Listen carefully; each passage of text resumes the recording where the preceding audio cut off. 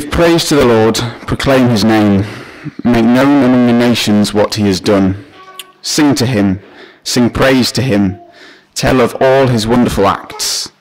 Glory in his holy name, let the hearts of those who seek the Lord rejoice. Look to the Lord and his strength, seek his face always. Remember the wonders he has done, his miracles and the judgments he pronounced. You, his servants, the descendants of Abraham, his chosen ones, the children of Jacob. He is the Lord our God, his judgments are in all the earth. He remembers his covenant forever, the promise he made for 1,000 generations. The covenant he made with Abraham, the oath he swore to Isaac. He confirmed it to Jacob as a decree, to Israel as an everlasting covenant.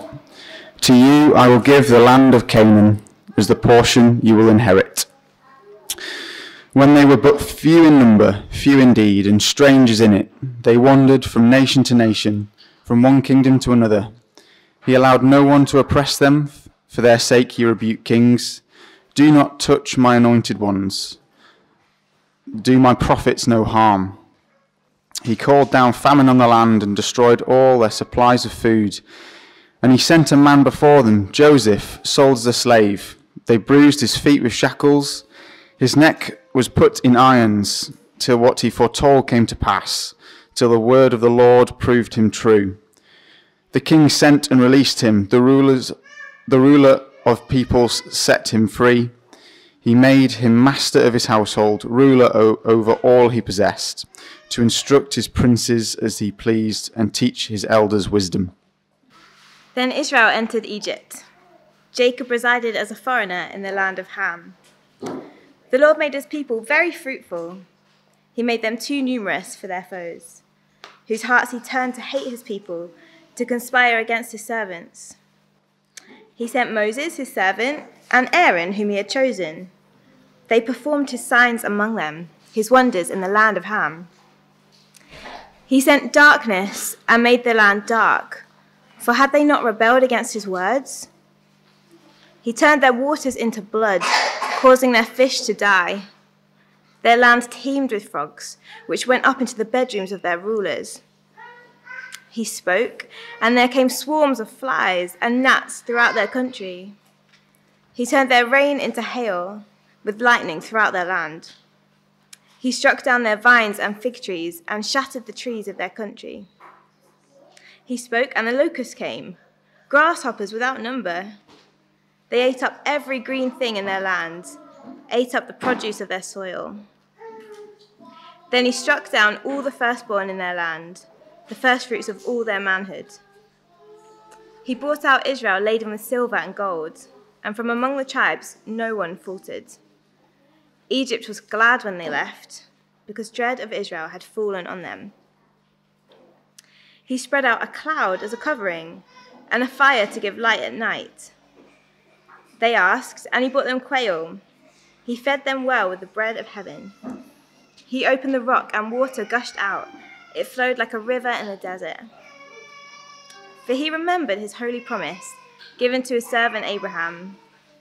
He brought out his people with rejoicing, his chosen ones with shouts of joy. He gave them the lands of the nations, and they fell heir to what others had toiled for, that they might keep his precepts and observe his laws. Praise the Lord. Morning, everyone. Hello. I may have a couple of stories coming up on the screen that you were talking about earlier on. I love a good timeline. I like kind of maps and that kind of stuff. They help you to see the big picture of the story, which is good, especially if there's lots of little stories that kind of all add up to a big story. So timeline's really helpful for that. Help you to see the plan all along. So, for example, Jurassic Park. Oh, yeah. Starts on the side, this side here. They bought an island, okay. Made some dinosaurs, okay. It all went wrong. Yeah, okay. And then they tried to do it again. And you can see all the way through from 1993 was the first one, not quite 78. All the way through to how all the movies kind of come through, right to the end. And actually, there are still viewings of the 6th installment, Jurassic World Dominion, this evening. So if you want to watch the last one, then you can still do it even this evening. And you can see how it all kind of fits together over nearly 30 years. Or here's one that gets a little bit more complicated. Whew. This one is 10 years of Marvel movies, all adding up to the greatest and biggest movie of all time, Avengers Endgame, yeah. And this doesn't even talk about the time travel that starts a new timeline. There's like a timeline within time. Yeah. But it helps you to try and figure out the overall story and how we got to the end of it. And especially thinking about the guys who made these movies, to think about how they planned, I think they planned all the way from the first movie over here for 10 years, all the way up to there, planned that they would all culminate in one big story at the end. So this morning, we're going to be thinking a little bit about the timeline that we saw in Psalm 105, and how actually there is a big plan through all of that. And actually it wasn't imaginary dinosaurs or people with superpowers, it was reality. We're going to see how David was calling God's people to worship because of it. We're going to explore what the timeline was and kind of do a bit of a recap for that. And we're going to see how all of it can help us personally today to trust God and to praise him more. So first, we've got David's call to worship. If you read through the books of 1 and 2 Chronicles, you can do that later on if you'd like to, in the Bible, they tell the narrative of God's people up to the point of David, and they kind of carry that on in a bit more detail. And in 1 Chronicles chapter 16, we see David bringing the Ark of the Covenant into Jerusalem, and he is super excited. He does a dance. People think it's a bit crazy because of his dancing, but that's fine if you like to dance or not. But the point is, the Ark of the Covenant was a big thing for the Israelites. The Ark of the Covenant was the presence of God. So in the Ark were the stone Ten Commandments, all sorts of things. It represented the presence of God. And this was the presence of God finally coming into the place where God's people were. This is why David was so excited. And actually in 1 Chronicles 16, the words of Psalm 105 are replicated. So we can kind of see where this psalm came in the kind of story of God's people. It was David who was writing it, and he was telling the people to praise God because the Ark of the Covenant had come to Jerusalem. So we can see the few things here in the first part of the psalm. He said to give praise to God. That's quite a thing that we often see. What does it really mean? Well, it means in the verses 1 to 3, he kind of explains it a little bit more. Like Psalms 103 and 104 we had, and actually 106 next week. They all start with praise the Lord. What does that really mean? David says that we are to extol God. That means to give him the highest honor, to put him number one before all things. We're to thank him, so we have to think about things that are good, and to thank God, acknowledge that he's the one who gives it to us. And we're to make music to God. And I quite like that he calls out the band in 1 Chronicles 16. He tells who are the people to make the music. So it's like like in a big band, and it's Mark on the cajon, that kind of stuff. He says, it's Zechariah, Jaziel, Shemai Meroth, Jehiel, Matthiah, Eliab, Benaniah, Obed-Edom, and Jael on the lyres and harps. And Asaph is to go on the cymbals, and Benaiah and Jehaziel on the trumpets. These are the guys who are following David doing his dancing into Jerusalem with the Ark of the Covenant. They're to make music. That was a main part of how we can praise God. Verse 1, 2, and 5 say to declare to others what God has done. I kind of see this as a little bit like Old Testament evangelism. This is kind of what we're called to do as well. So it's not only to study and to learn about God, coming to church on a Sunday is a great way, home groups in the week, to do that kind of stuff. But it's to tell others about him and to tell each other about him as well. And this is especially about other people. We'll get onto that later on. But it could be about what we know of God through the scriptures. That's what he's done. But it could also be what he's done in our lives as well. If something's happened that's great in your life, tell others about it and acknowledge that God is the one who's done that. Verse 1 and 2 talk about the nations as well, to spread God's name to the nations. So Israel was God's nation. They were God's chosen people. But it wasn't only to those people. And in the Bible, we get examples all the time of people who aren't in Israel ethnically, who become part of God's people and who praise him and who follow him. So they weren't to keep God to themselves, but they were to tell others and to share his name, spread his name to other people around. And this is kind of a little bit about how God calls us in the Great Commission as well. Don't just keep your faith to yourself. Don't just keep God to yourself. It's not a private thing. Tell others so they can come and be brought in to our community. Verse 4 is a really key one. Is to rely on God. Rely on God for strength especially. This is a great way to praise God. It doesn't seem like it. It's not like a thing. It's not like a song. That's quite an expressive way. But to rely on God for strength is to acknowledge that we need God for strength. Exactly what Dan was saying earlier on. We need God for strength. And maybe we can do things by ourselves, but that's only because God has given it to us. And those times when we can't do things by ourselves, we need God for strength. So to ask him for that, to seek his face, is a way to praise him, to say, you're the one who gives me strength, God. I need it. Please give it to me. That is a way to praise him. And to seek his face. This is to know him, to make an effort to get to know him better, to know more of him. That could be in reading the word. It could be in prayer. It could be speaking with each other, going to church on a Sunday, home groups. These are all ways that we can seek God's face to know him better and to see who he is. And again, it's a great way to praise God because God wants to know us. He wants us to know him as well. So to go and do that is praise to him, and it pleases him too. And finally, in verse 5, remember all the things that he has done. This isn't just Bible memorizing, which is a good thing to do, or trying not to forget all the stuff. I remember when I was a kid, I had to remember all the books of the Bible in order, and I got £5 if I managed to recite them afterwards. There's not just to do that, although these are good things. But this remember is to recall to mind, to intentionally make an effort to remember what God has done, to recall what that is. It's kind of like in November when we remember those who died in the war. It's not that it's just that we don't forget, it's that we intentionally remember who they were, what they did. And verse 8 is the key verse in this psalm to give praise to God. It gives us the reason to praise God. It says that we are to remember his covenant forever. Sorry, let me start again. It says that he remembers his covenant forever. He remembers the promise that he has made for 1,000 generations. This tells us that God is to be praised, all those things that we just spoke about in those first verses, because he remembers his covenant and he is faithful to what he promises. We praise God because he remembers his covenant. He is faithful to what he promises. The eternal God, the one who made everything, who without him nothing exists, he is to be praised, first of all, because he made a covenant with us.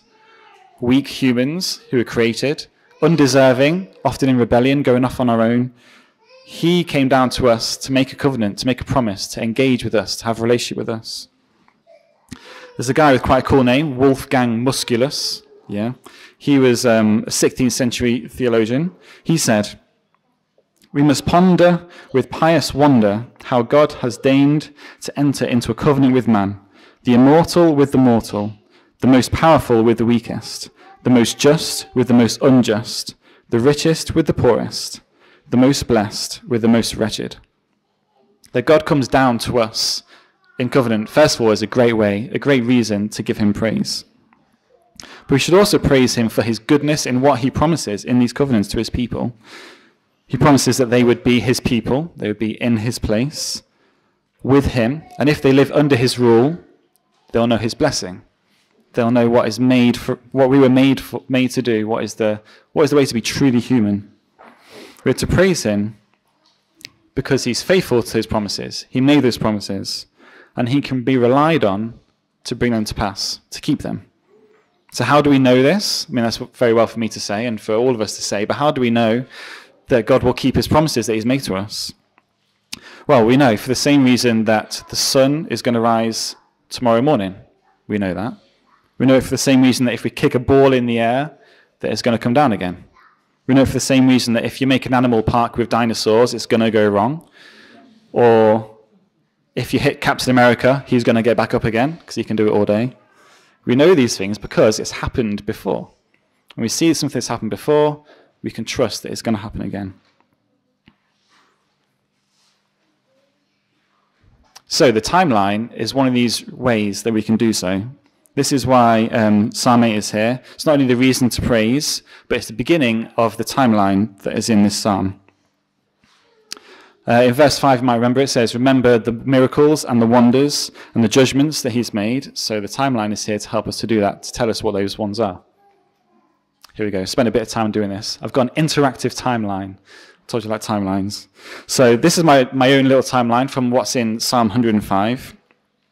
I wanted to put these in, and there's some dates as well, to try and remind us that these are true events, they're historical events, they really did happen. They weren't in movies or in books or comics. And there's not only the Bible to learn these things from, but actually archaeological evidence proves them as well.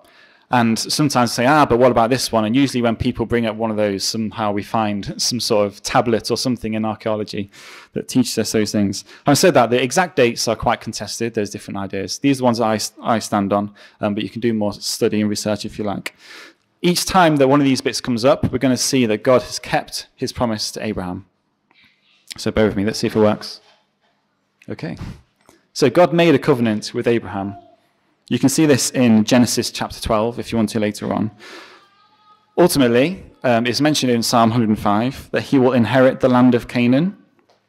The promise also included lots of other things, that Abraham's family would grow, and they would be as vast as the stars are in the sky. And bearing in mind, Abraham is about 100 years old on his way there.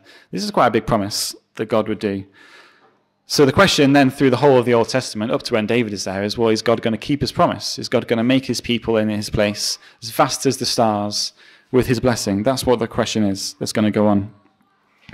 Abraham does have a child, that you might know, with his wife Sarah, which is what God promised, called Isaac. And the family does grow, and it does reach Canaan, which is the place that God promised Abraham that he would inherit. And God protects them all the way. Even though they make lots of mistakes and probably some terrible decisions, God protected them all the way, and he was faithful. He was faithful to his promise.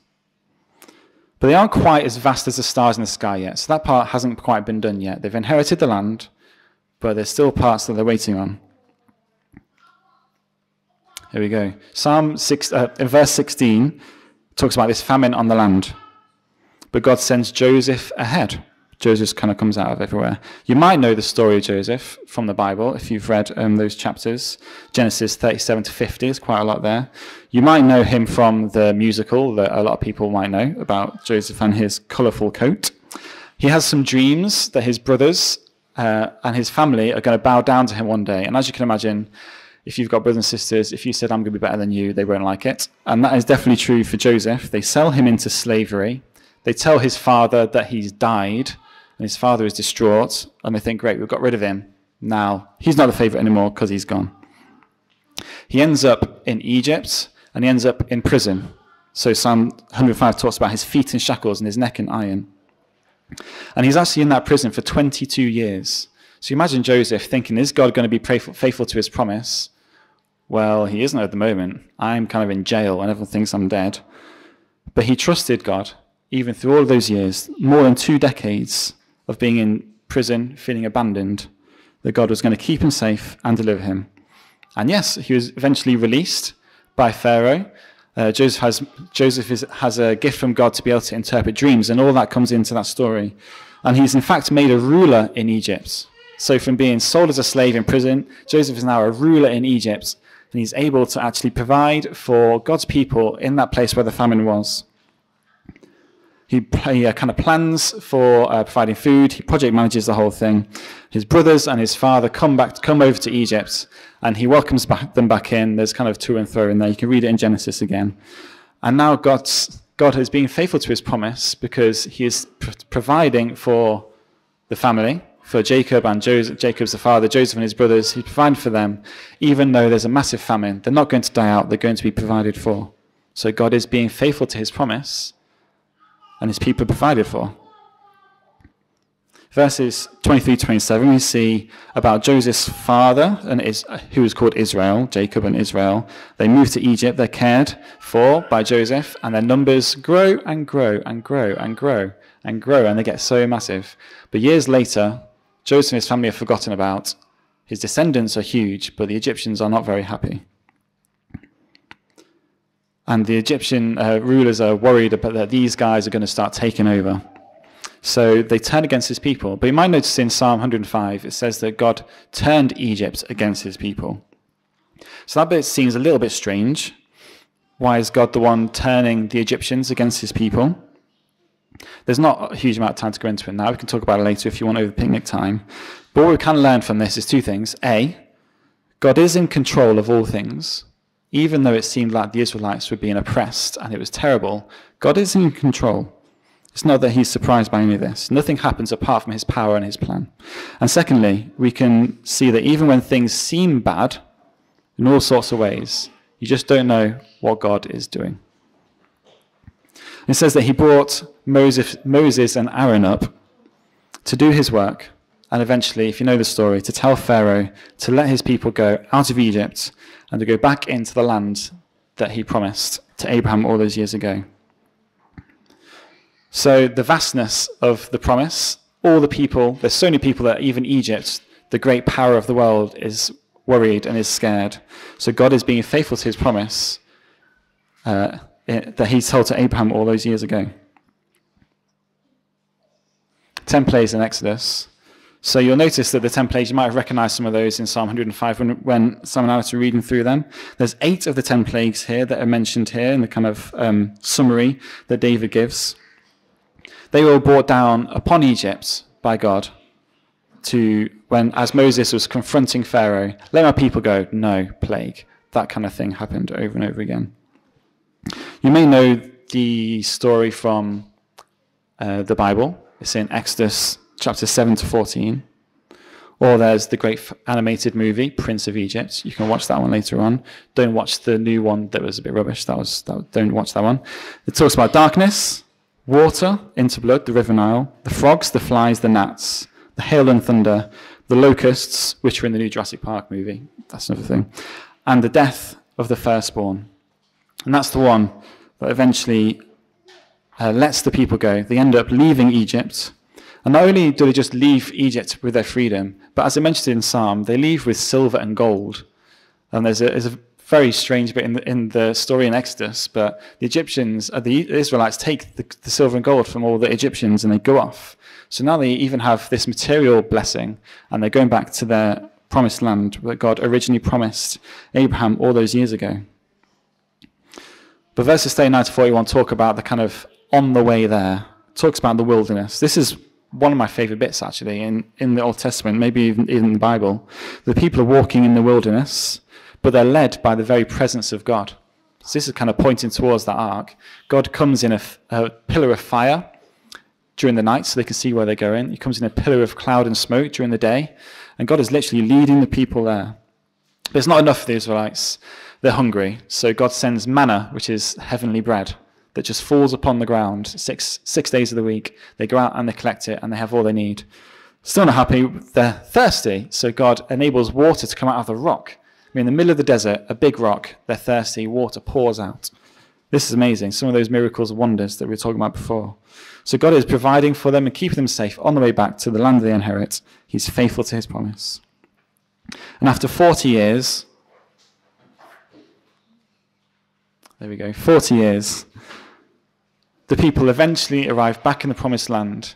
They not only have their land, but they are vast in number, just as that original covenant with Abraham was.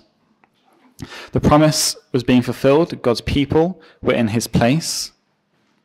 And the reason for all this, you might see in the last verse, was so that they would live under his rule. They would obey his precepts, his commands, the commands that he gave to Moses on the way there through the wilderness. So they would reflect God's character as they followed these commands, and therefore they would enjoy his blessing even further. So God is faithful to his promise. We can remember from all this that God's salvation plan and his covenant promises can't be broken. They can't. Everything that happened, as we saw, was under God's control. He was providing, he was organizing and orchestrating all of it. He was doing all the planning through the whole timeline. The good times and the bad times. God was in control to get to this point that we got to at the end. So Joseph put it well, as Richard was saying and as we sang.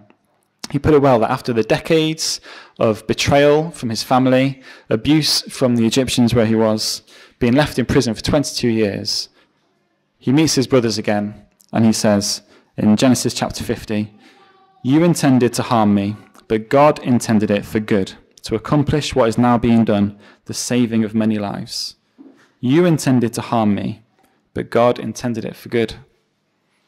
And you might say in the example of Joseph, if it wasn't for that being sold into slavery in the first place, God's people would not be cared for in the end by Joseph as ruler of Egypt. All these things kind of come into place. If God is sovereign, if he is in control, he could keep his promises and he can be trusted for everything. There's so many reasons for the Israelites here. If you think about David writing this psalm for the people as the ark came into Jerusalem, so many reasons for them to praise him. His very presence was going to be with his people in the ark. That's why they were writing this whole psalm.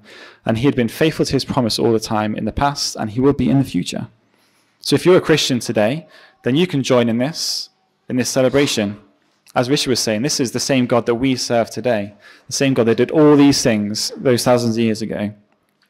And in Galatians in the New Testament, Paul says that we are children of Abraham as well, by faith. So actually we're part of this story, spiritually going forwards. This is our story as well.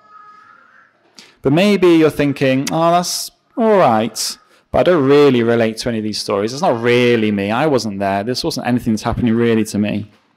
They're nice Bible stories, but not really relevant for me. So if that is you, or if it's not, that's fine. One thing at least we can remember from all of this is that God is faithful. He promised, and he kept his promises, and he will in the future. But there's something very personal and very relevant today that we can still take if you're one of God's people, because we have a new and a better covenant that we can trust God for. The Bible calls it the New Covenant, very helpfully. A while after David wrote this psalm, back in the day, the prophet Jeremiah spoke the word of God to the people of God about a new covenant. So you can read this in the book of Jeremiah in the Bible, chapter 31, verses 31 to 34. Oh, yep, there you go. He says, "The days are coming, declares the Lord, when I will make a new covenant with the people of Israel and with the people of Judah. It will not be like the covenant I made with their ancestors when I took them by the hand to lead them out of Egypt, because they broke my covenant, though I was a husband to them, declares the Lord. This is the covenant I will make with the people of Israel after that time, declares the Lord. I will put my law in their minds and write it on their hearts. I will be their God, and they will be my people. No longer will they teach their neighbor or say to one another, 'Know the Lord,' because they will all know me, from the least of them to the greatest, declares the Lord. For I will forgive their wickedness, and I will remember their sins no more." This is the new covenant. Here are three things that the new covenant promises that Jeremiah told us. These things that we can trust God to keep in his promise to us even today. So, he'll put his law on our minds and our hearts. This is to say, they will no longer be slaves to sin, and no longer be sin that controls us to pull us away from God. But we, with God's help, by his Spirit, will be able to fight sin, truly fight sin, and live for him. We'll be able to be under his rule and know his blessing. As I said before, God's law is the best way for us to live, the way that we were made to live, and it's how we can be truly human. So this is a good thing for us. And God promises to help us, to enable us to live this way. God says that he will be our God, and we will be his people. We'll be in right relationship with him. We'll no longer be enemies of God, as we were before, as we rebelled against him, but he will be our God. We will have a right relationship with him, one that brings us joy, that brings God joy, and brings us life everlasting. And the reason all these things can happen is because our sins will be forgiven and they'll be remembered no more. Our sins, our rebellion against God, deserves punishment. God is just. His judgments are seen across the world. God needs to deal with sin. But he promises that he will deal with our sin. And the consequences of our sin will be removed from us. That was Psalm 103 a few weeks ago. As far as the east is from the west, so far will our sins be removed from us. And that sin is putting a barrier between us and God. Between us, the ones who are made by God, the one who made us, who gives us purpose, who loves us. And that barrier will be gone. But this covenant isn't just something God has promised that we have to try and trust in and wait every day. Hopefully he'll do it, because he's done it. He sent his son, Jesus. Hebrews chapter 9, verse 15, you can see on the screen, says, Christ is the mediator of a new covenant, that those who are called may receive the promised eternal inheritance, now that he has died as a ransom to set them free from the sins committed under the first covenant. It's Jesus' perfect life and his innocent death, his victorious resurrection, and his glorious ascension to heaven that keeps the promises of the new covenant. He's now sent the Spirit to work in our minds and our hearts so we can know the law of God and to keep it. When he died, the Bible says that the curtain of the temple was torn in two. That was a physical barrier to remind the Israelites there's a barrier between you and God that needs to be dealt with. That was ripped down as Jesus died so we can have right relationship with him. And the agony of the cross as Jesus died as an innocent man, and the forsaking of the eternal Father on the eternal Son that Jesus experienced, that paid the infinite price for the sins of all of God's people. The punishment that each of my sins deserved, each of your sins deserved, when we put our trust in Jesus, has been paid for in that moment. That's why at the Last Supper before Jesus died, he said that the wine representing his blood, the life that drains out of him as he died, was the new covenant. He died as a ransom to set us free from our sins and to give us the promised eternal inheritance. So Abraham was promised an inheritance, remember the land of Canaan. But our inheritance is not just a land that will one day go, it's eternal and it's everlasting. It's a new creation, not this creation. It's free from sin and suffering, not one where we have to endure it. And it's with God himself. Another psalm says, it's joy everlasting and its pleasures forevermore. So God was faithful to his promise to Abraham, as we saw in this timeline, but he will also be faithful to his promise to us too. So what next? If you're not a Christian today, if you're not quite made that decision to hear what God is calling you to do, even today, to go to him, to trust in him in all that he's promised, then do it. You're here today. You're exactly where God wants you to be. He wants you to come to him. If you're not sure what that quite means, then come and talk to me afterwards. Talk to Richard. Talk to whoever you're here with. We'll love to talk you through it. And if you are a Christian, then let this psalm be a reminder to you of the new covenant and God's faithfulness to do it that we can trust in. You can follow those first verses of Psalm 105. So praise and remember all that God has done for us. Think about what we know in the scriptures, about God in the Old Testament, about Jesus in the New Testament.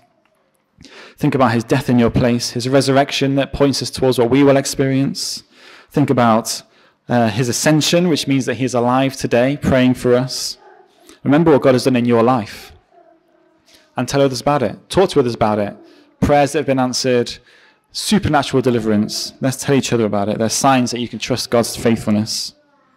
And tell others about him. Don't just keep it here today and then go off and then wait until next Sunday and then talk about it again. Tell your neighbors, tell your friends and your family, people at work, in school, university, on your street.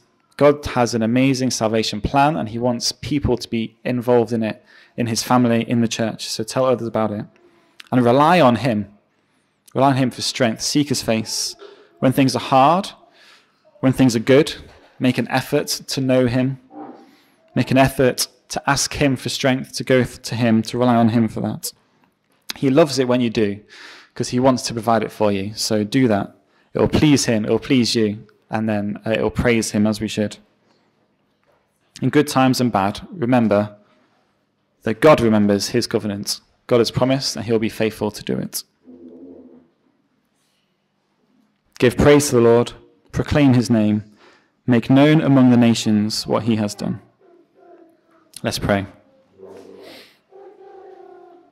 Father God, we praise you for your faithfulness, for your wonderful acts, for your promises to us. Praise you that you are the covenant God. Thank you that we can see how you have been faithful to your promises in the past, and when we can see your faithfulness in our lives. And thank you that you sent your Son, Jesus, that you could keep your promise to bring us into right relationship with you and to forgive all of our sin. We're sorry for times when we have neglected to remember what you have done, when we've not gone to you for strength. We're sorry for the times when we've not reflected you and when we've broken our promises to you and to others. So please fill us afresh with your Spirit and help us to keep your laws and to observe how you would have us live. Help us to love others and to love you and to remember your goodness. We pray it for Jesus' glory. Amen.